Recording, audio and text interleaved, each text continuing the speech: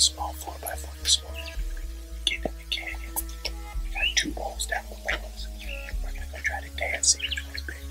Hopefully get a shot. Let's go.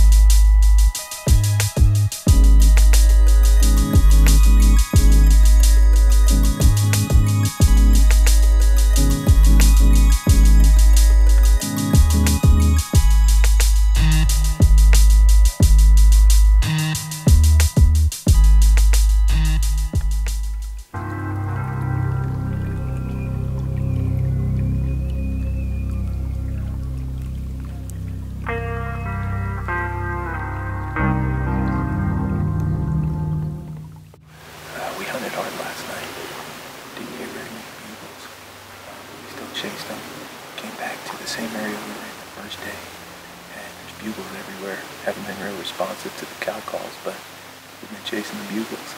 Just got on a nice old bull, 6x4. He was broken up on the back end. We got probably 30 minutes to an hour left today. We're gonna keep chasing bugles, try to get it done. Let's go.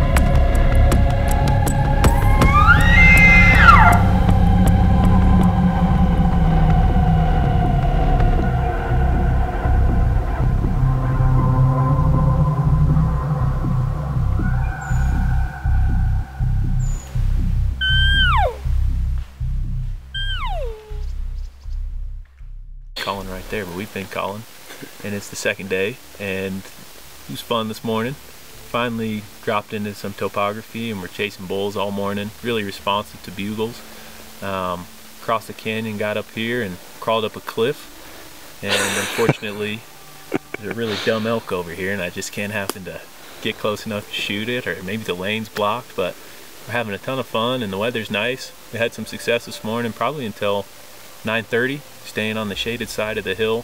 Followed the bulls all the way from a couple canyons over, crossed 3 canyons, and went a mile or so, and gonna head back to camp and get some lunch and try to kill an elk on the way back to the truck. How do you feel about elk hunting in the real thick trees? It's kind of a jungle. It's a little bit demoralizing because you can get the elk. You can get it right there. There's elk all over this place, but getting within range or getting a shooting lane, or with so many pine needles and sticks on the ground, it's really just you got to pay attention, and everything's kind of got to fall into place. And we passed a good bull this morning. We passed it was a 6x4, but the top end was broken off. So now it's not like we're not having opportunities, but really just haven't seen the bull we wanted to get yet.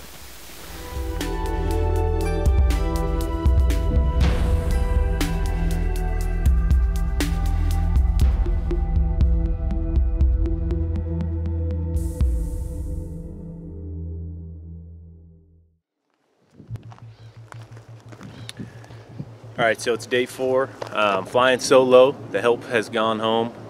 This morning got in on a really good bull, and just kind of how the hunt's been, didn't really line up for me. Had an opportunity, but you know, I think that's kind of how this hunt goes. So I'm gonna crack one bugle, see if I can't get a response.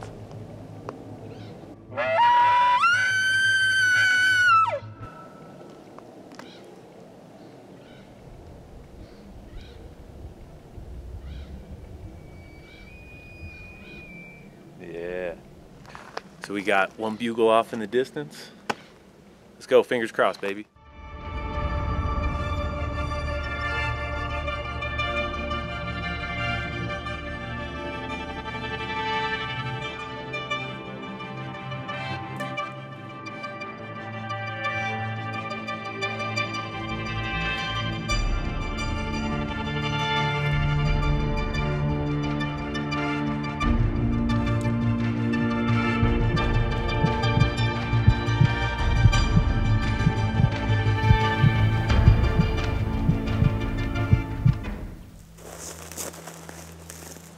All right, so it's 5 o'clock. Heard one lone bugle from the truck. Chased it 1,000 yards. Called him in on a bugle. 6-point bull. Wasn't really big. I see his tracks coming down right here. I got the blood trail started right here. First drops of blood. Picked up the first drop of blood on that wood. That's just a couple yards from where I shot him. And you can kind of see a little bit more blood there on the wood. And his track's going downhill. So I'm pretty positive I heard him go tumble over. So we'll see. I'm gonna do my best to put a recovery on this bull.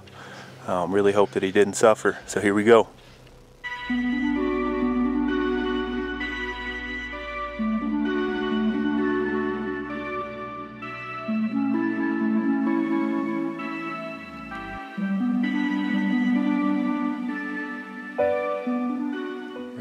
Down.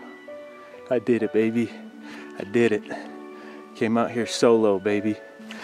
Woo. I did it. Oh man. Oh man. Holy cow. Yes. Yes. I did it. Oh, thank God. Whew. Man, he's maybe 100 yards from where I shot it. Thank God so much. Man, I'm so extremely thankful for this opportunity, man. Drew this tag back-to-back years, and I really wasn't sure what to expect coming into this year, and really just wanted to kill a bigger elk than I did last year. And you know, we came into the hunt and got into a lot of different bulls. Had a couple of my best friends out here, man, and I was just really grateful for that time that we spent together. And the further I got into the hunt, you know, the more I realized, you know, it's maybe not all about the inches. It's not all about, you know, maybe your belief of what the hunt is, but how cool, man. I did that all by myself. I called that bull in, checked the wind. What an incredible feeling. Just want to thank Dylan, want to thank Colin, want to thank God, want to thank my friends, my family for supporting me through this. Man, what an awesome feeling.